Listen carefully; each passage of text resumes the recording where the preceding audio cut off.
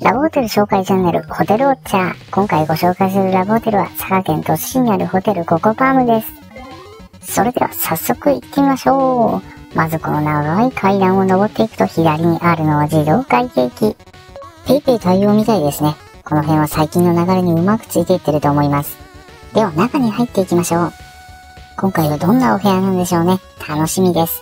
それじゃあ行きましょう。こんにちは。まず目に飛び込んできたのはこの大きな机。とてもシンプルな感じがして好印象ですね。全体を見てみるとこんな感じです。さあ、正面にある机のとこから見ていきましょう。まずこちらは冷蔵庫。そしてその上にはリモコンやホテルのインフォメーションが置いてあります。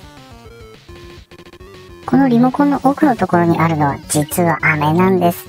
こういうちょっとしたサービスって嬉しいですよね。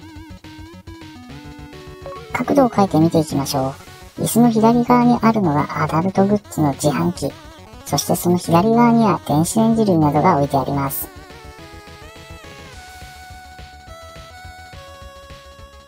さて、ベッドの方を見ていきましょう。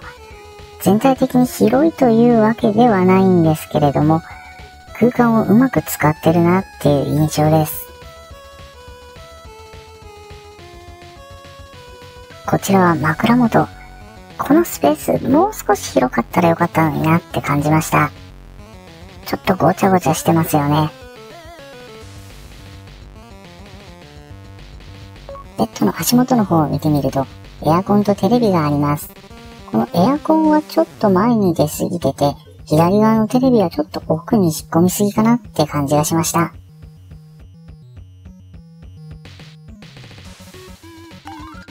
それでは水回りの方を見ていきましょう。扉を開けてみると、正面には洗面台。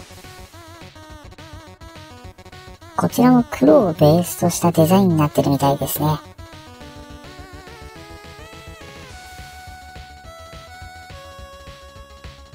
そしてこちら、鏡やドライヤー類があるんですけど、上の方に置いてあるやつにはちょっと手が届かなかったですね。もう少し低かったらよかったんですけど。そしてこちらにはルームウェアとバスタオル。確か前回の動画でも言ったと思うんですけど、どうしてラブホテルってこの辺が暗い作りになってるんでしょうね。続いて見ていきましょう。こちらの扉を開けると、奥にはトイレがあります。こちらは洗面所と違って照明がちょっと白っぽく、中がとても清潔に見えます。目新しさはありませんけど、まあシンプルでいいんじゃないでしょうか。トイレから出て正面にあるのは浴室です。さあ中に入ってみましょう。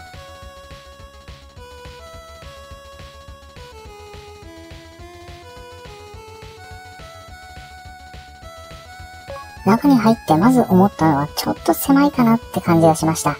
足元を見てもわかるように体を洗ったりする部分がとっても狭いです。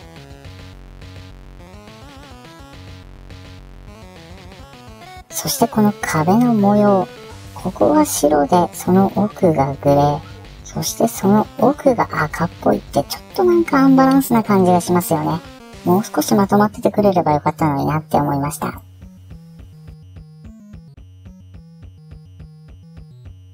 こちらは浴槽。こうやって見てもらってもわかると思うんですけど、ちょっと狭いですよね。これ大人2人で入るとかなり窮屈だと思います。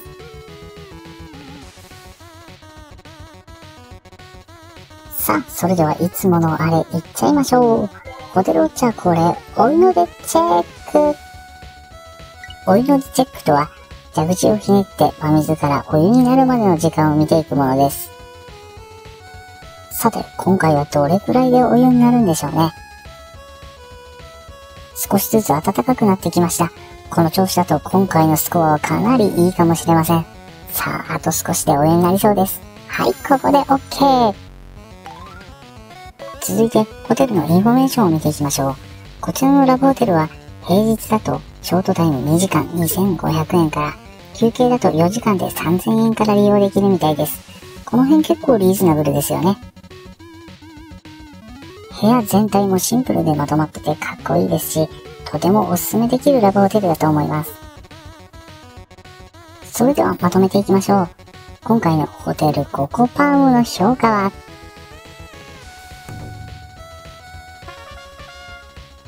星2つです。全体的なデザインは良かったんですけど、自動会計機が扉の外にあったり、浴室が狭かったりする部分はちょっとマイナスポイントだったかなって感じがします。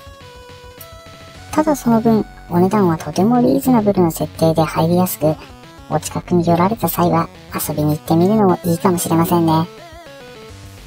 今回のホテルウォッチャーはいかがでしたか？これからもたくさんのラブホテルを紹介していきたいと思っていますので、チャンネル登録と高評価、ぜひぜひお願いいたします。今回の動画はここまでです。